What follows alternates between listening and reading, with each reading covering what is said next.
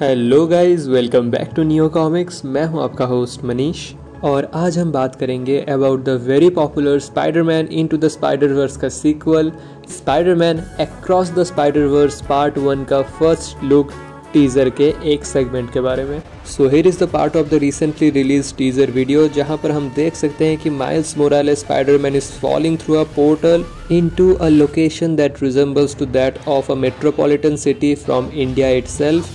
और बस location wise ही नहीं, इस सेगमेंट के दौरान जो बैकग्राउंड म्यूजिक भी यूज़ किया गया है that sounds like an Indian classical music as well. और ये रहा एक दूसरा पोर्टल से आता हुआ Spiderman 2099 attacking our miles Morales Spiderman. So trailer video के इस सेगमेंट में हम देख सकते हैं कि there is a lot of Indianness going on.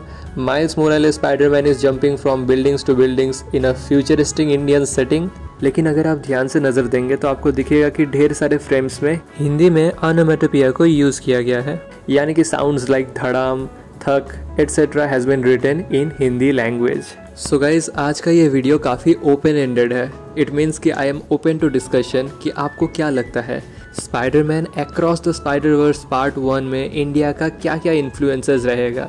क्या बस ये बैकग्राउंड सेटिंग ही इंडियन रहेगा जहाँ पर कुछ देर के लिए माइल्स मोरालेस और स्पाइडरमैन 2099 एक दूसरे से लड़ रहे होंगे, या फिर we might get to see the Indian version of Spiderman, यानी कि स्पाइडरमैन इंडिया पवित्र Prabhakar jumping into action himself. लेकिन before that let's take a look at Spiderman 2099 which is a very futuristic and very powerful version of Spider-Man who seems to be attacking Miles Morales Spider-Man for some reason. So guys, with that being said, let's take a look at Spider-Man India. And here is our Desi Spider-Man Pavitr Prabhakar wearing the dhoti with swag. It would be really exciting to see Spider-Man India becoming a part of Spider-Man across the Spider-Verse.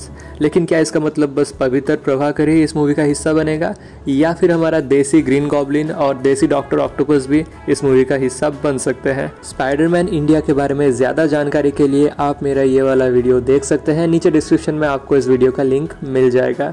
सो दोस्तों, आपको क्या लगता है? आप अपना speculations और अपना conspiracy theories comment section में मुझे ज़रूर बताइएगा। सो गाइज, आज के लिए बस इतना ही। मिलता हूँ मैं आप लोगों से अगले वीडियो में। Till then take care, bye bye.